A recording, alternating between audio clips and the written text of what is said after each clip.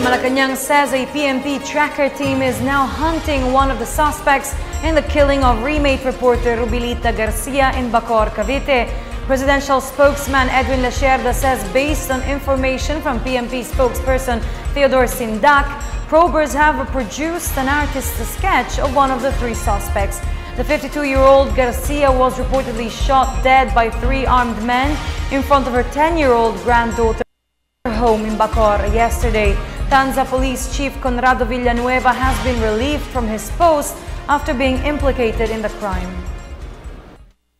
We extend our condolences to the family of the late Rubylita Garcia, and we promise that we will pursue the heinous death of, and we will, as we have said, the tracker teams are already in place to look for the suspect.